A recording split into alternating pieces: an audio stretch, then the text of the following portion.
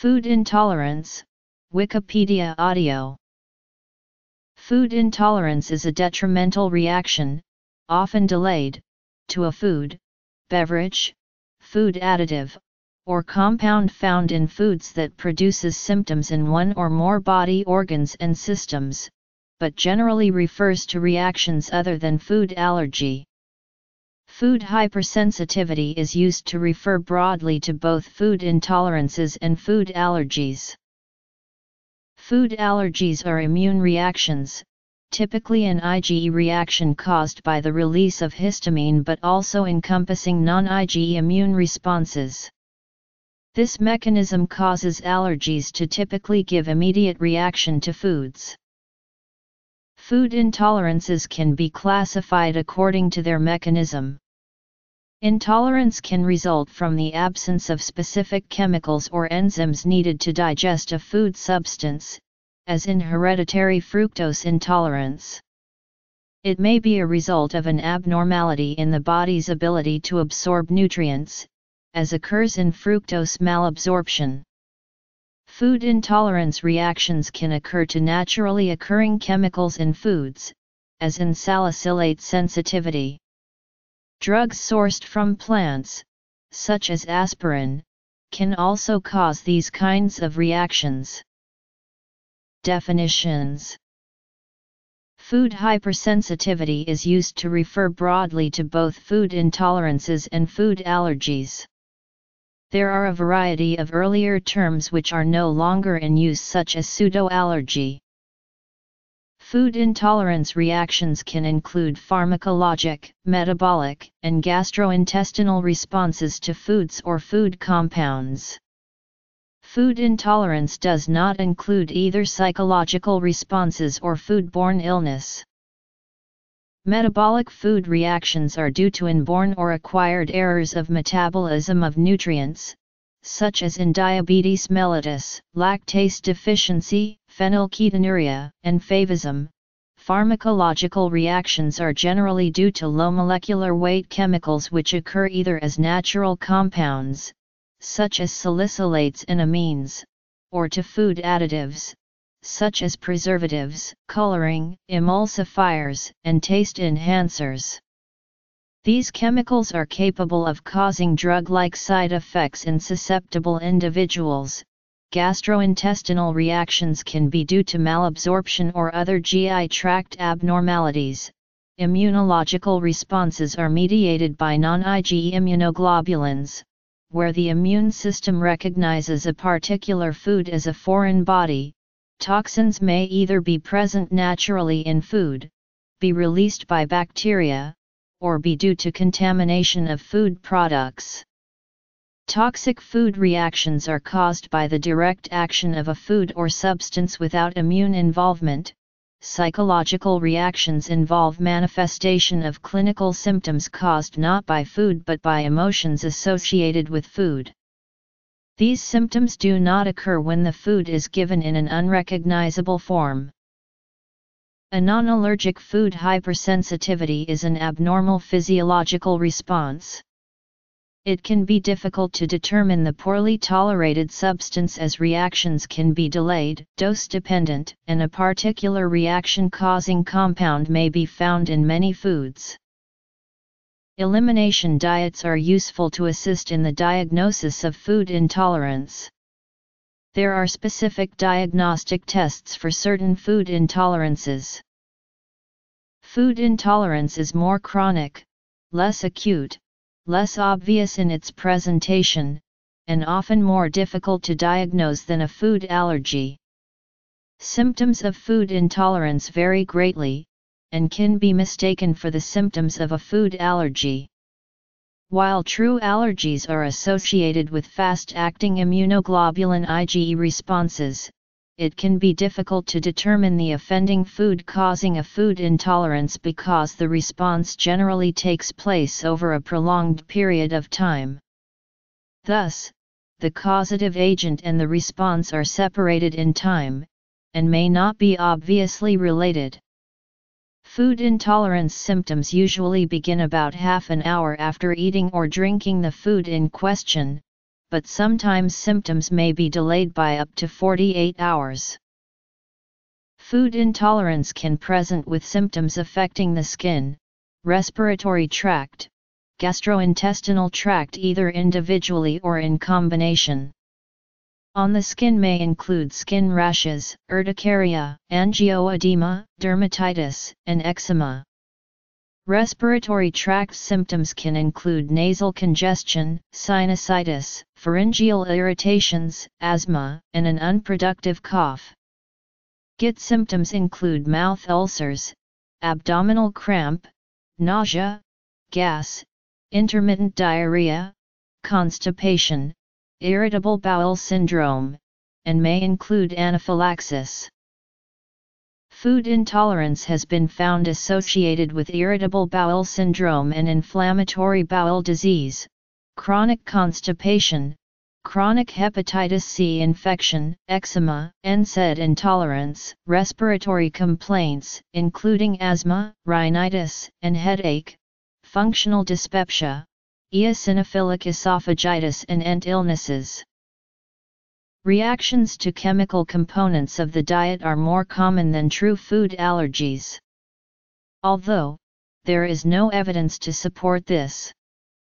They are caused by various organic chemicals occurring naturally in a wide variety of foods, both of animal and vegetable origin more often than to food additives, preservatives, colorings, and flavorings, such as sulfites or dyes.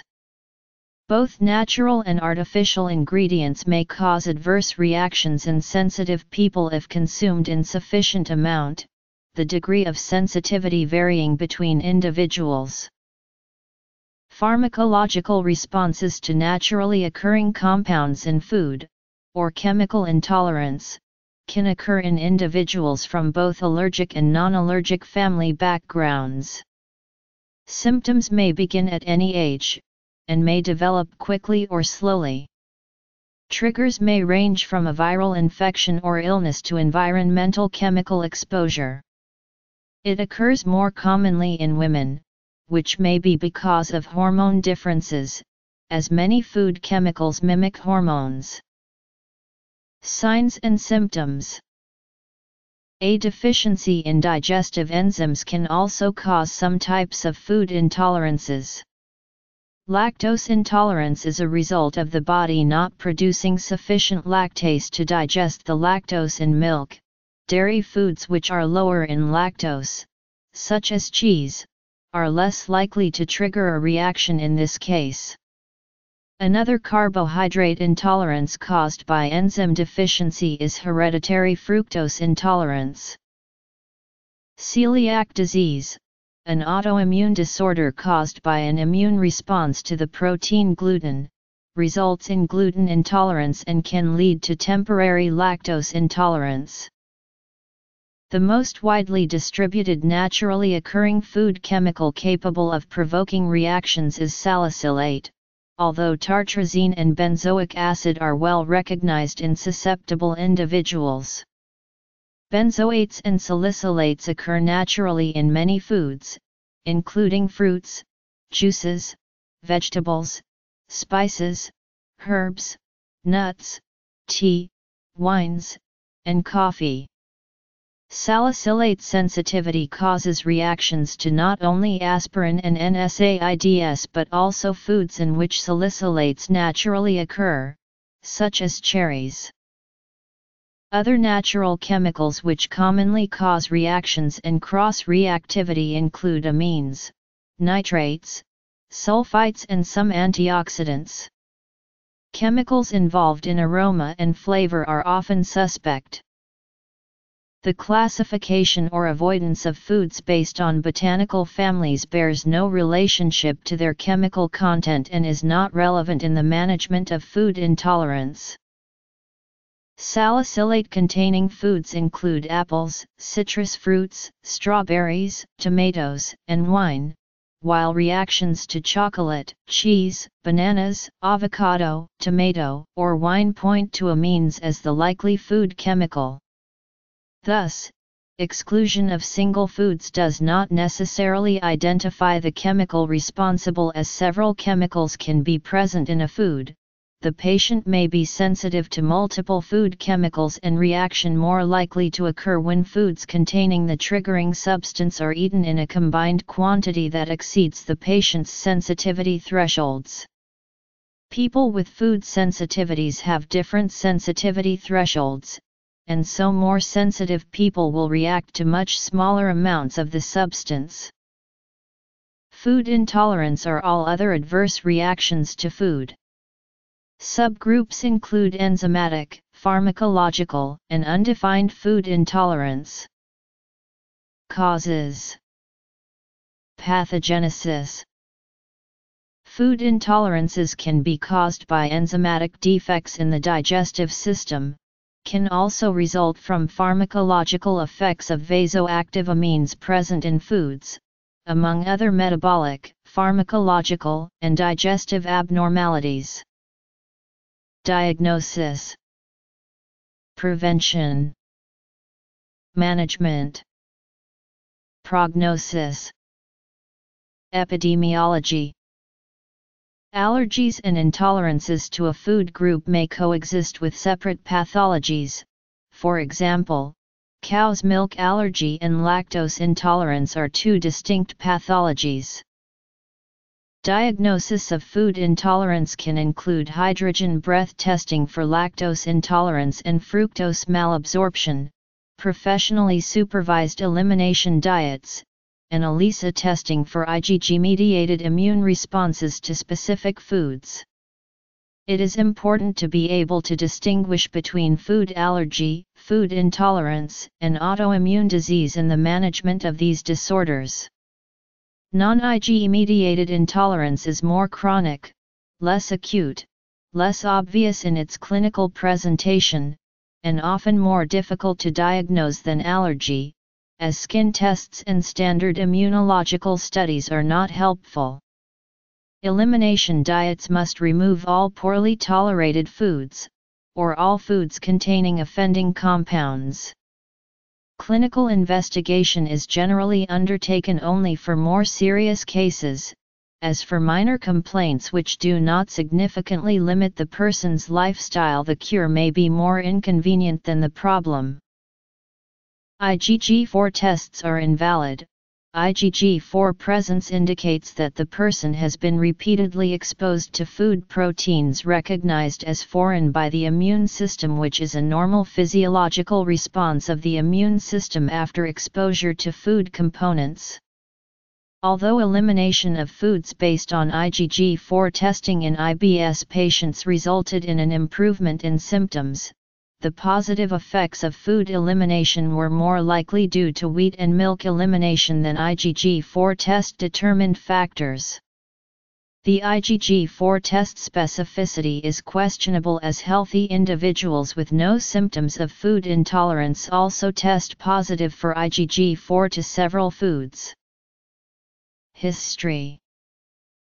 Diagnosis is made using medical history and cutaneous and serological tests to exclude other causes, but to obtain final confirmation a double-blind controlled food challenge must be performed. Treatment can involve long-term avoidance, or if possible re-establishing a level of tolerance. Today there are many methods available, such as cytotoxic testing, MRT testing, ELISA testing, and microarray ELISA testing. Allergy US reviewed these methods, and microarray technology appears to be the most reliable among them. http://allergyus.com/food-intolerance-tests-in-USA. There is emerging evidence from studies of cord bloods that both sensitization and the acquisition of tolerance can begin in pregnancy. However, the window of main danger for sensitization to foods extends prenatally, remaining most critical during early infancy when the immune system and intestinal tract are still maturing. There is no conclusive evidence to support the restriction of dairy intake in the maternal diet during pregnancy in order to prevent This is generally not recommended since the drawbacks in terms of loss of nutrition can outweigh the benefits. However, further randomized, controlled trials are required to examine if dietary exclusion by lactating mothers can truly minimize risk to a significant degree and if any reduction in risk is outweighed by deleterious impacts on maternal nutrition. A Cochrane review has concluded feeding with a soy formula cannot be recommended for prevention of allergy or food intolerance in infants. Further research may be warranted to determine the role of soy formulas for prevention of allergy or food intolerance in infants unable to be breastfed with a strong family history of allergy or cow's milk protein intolerance. In the case of allergy and celiac disease, others recommend a dietary regimen is effective in the prevention of allergic diseases in high-risk infants, particularly in early infancy regarding food allergy and eczema. The most effective dietary regimen is exclusively breastfeeding for at least 4-6 months or, in absence of breast milk, formulas with documented reduced allergenicity for at least the first 4 months, combined with avoidance of solid food and cow's milk for the first 4 months. Individuals can try minor changes of diet to exclude foods causing obvious reactions, and for many this may be adequate without the need for professional assistance.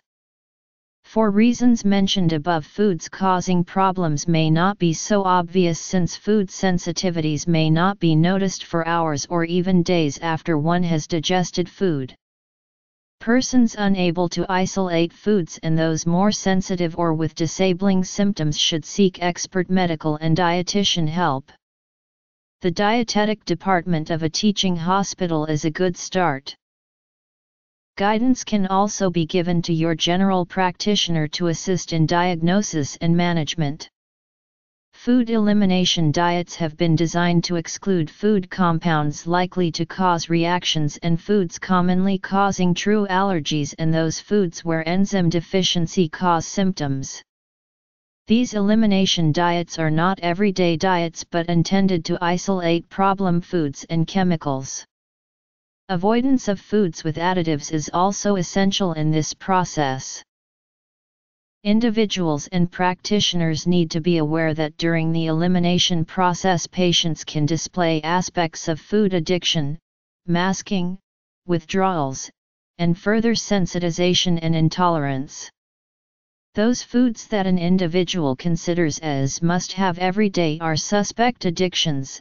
This includes tea, coffee, chocolate, and health foods and drinks, as they all contain food chemicals. Individuals are also unlikely to associate foods causing problems because of masking or where separation of time between eating and symptoms occur. The elimination process can overcome addiction and unmask problem foods so that the patients can associate cause and effect. Society and culture.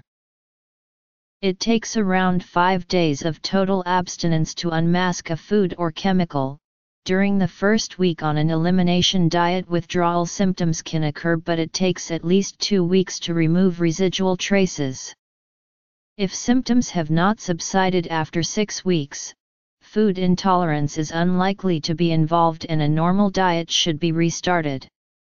Withdrawals are often associated with a lowering of the threshold for sensitivity, which assists in challenge testing, but in this period individuals can be ultra-sensitive even to food smells, so care must be taken to avoid all exposures.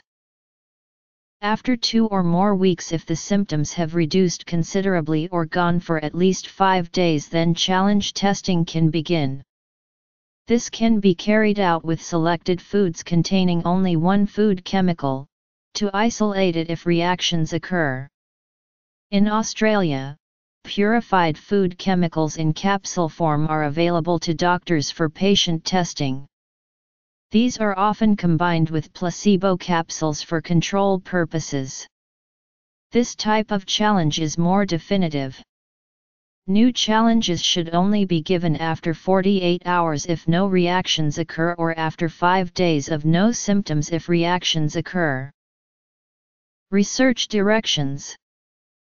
Once all food chemical sensitivities are identified, a dietitian can prescribe an appropriate diet for the individual to avoid foods with those chemicals. Lists of suitable foods are available from various hospitals, and patient support groups can give local food brand advice. A dietitian will ensure adequate nutrition is achieved with safe foods and supplements if need be. Over a period of time, it is possible for individuals avoiding food chemicals to build up a level of resistance by regular exposure to small amounts in a controlled way, but care must be taken, the aim being to build up a varied diet with adequate composition. The prognosis of children diagnosed with intolerance to milk is good. Patients respond to diet which excludes cow's milk protein, and the majority of patients succeed in forming tolerance. Children with non-IgE-mediated cow's milk intolerance have a good prognosis, whereas children with IgE-mediated cow's milk allergy in early childhood have a significantly increased risk for persistent allergy, development of other food allergies, asthma, and rhinoconjunctivitis.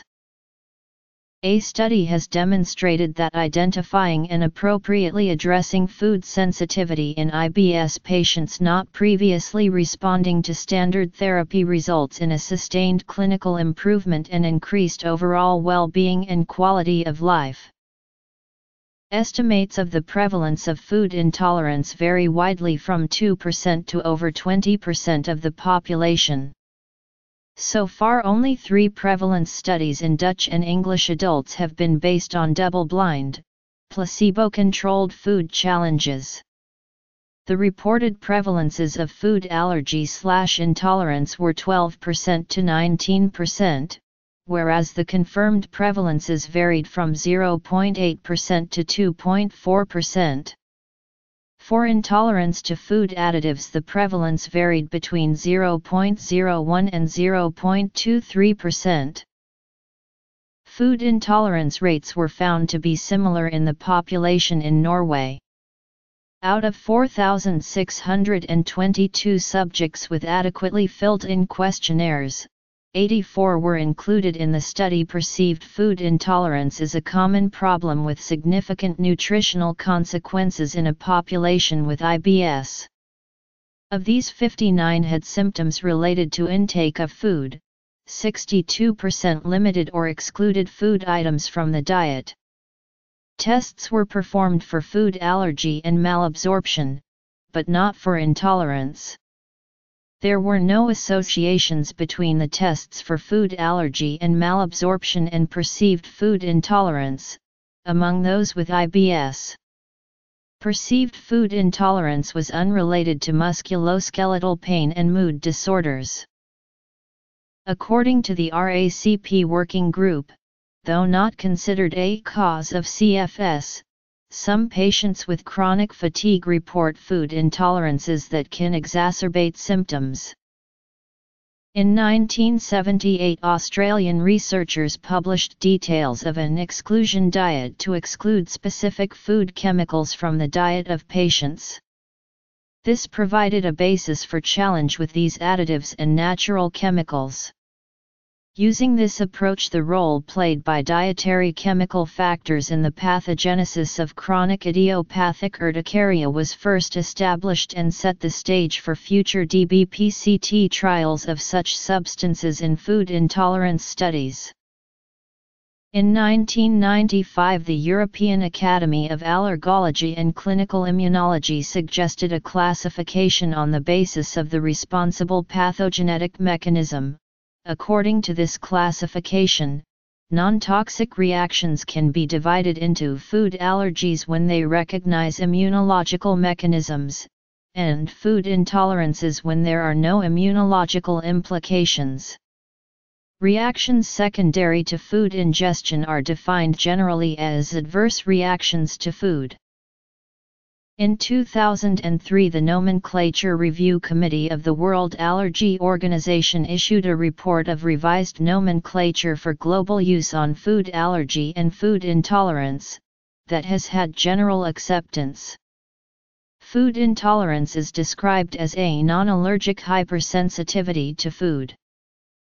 In the UK, skepticism about food intolerance as a specific condition influenced doctors' perceptions of patients and of the patient's underlying problems. However, rather than risk damaging the doctor-patient relationship, GPS chose, despite their skepticism and guided by an element of awareness of the limitations of modern medicine, to negotiate mutually acceptable ground with patients and with patients' beliefs. As a result, whether due to a placebo effect, a secondary benefit, or a biophysical result of excluding a food from the diet, the GPS acknowledge both personal and therapeutic benefits. In the Netherlands, patients and their doctors have different perceptions of the efficacy of diagnostic and dietary interventions in IBS. Patients consider food intolerance and GPS regard lack of fiber as the main etiologic dietary factor. It has been suggested that Dutch GPS explore the patient's expectations and potentially incorporate these in their approach to IBS patients. New food labeling regulations were introduced into the USA and Europe in 2006, which are said to benefit people with intolerances. In general, food allergic consumers were not satisfied with the current labeling practices. In the USA, food companies propose distinguishing between food allergy and food intolerance and use a mechanism-based, acute life-threatening anaphylaxis that is standardized and measurable and reflects the severity of health risk, as the principal inclusion criterion for food allergen labeling. Symptoms due to, or exacerbated by, food additives usually involve non-IgE-mediated mechanisms and are usually less severe than those induced by food allergy, but can include anaphylaxis. A low FODMAP diet now has an evidence base sufficiently strong to recommend its widespread application in conditions such as IBS and IBD. Restriction of fermentable oligo, D, and monosaccharides and polyols globally, rather than individually, controls the symptoms of functional gut disorders, and the majority of IBD patients respond just as well. It is more successful than restricting only fructose and fructans, which are also FODMAPs, as is recommended for those with fructose malabsorption. Longer-term compliance with the diet was high. A randomized controlled trial on IBS patients found relaxing an IgG-mediated food intolerance diet led to a 24% greater deterioration in symptoms compared to those on the elimination diet and concluded food elimination based on IgG antibodies may be effective in reducing IBS symptoms and is worthy of further biomedical research. Intestinal or bowel hyperpermeability, so-called leaky gut, has been linked to food allergies and some food intolerances. Research is currently focusing on specific conditions and effects of certain food constituents. At present, there are a number of ways to limit the increased permeability, but additional studies are required to assess if this approach reduces the prevalence and severity of specific conditions.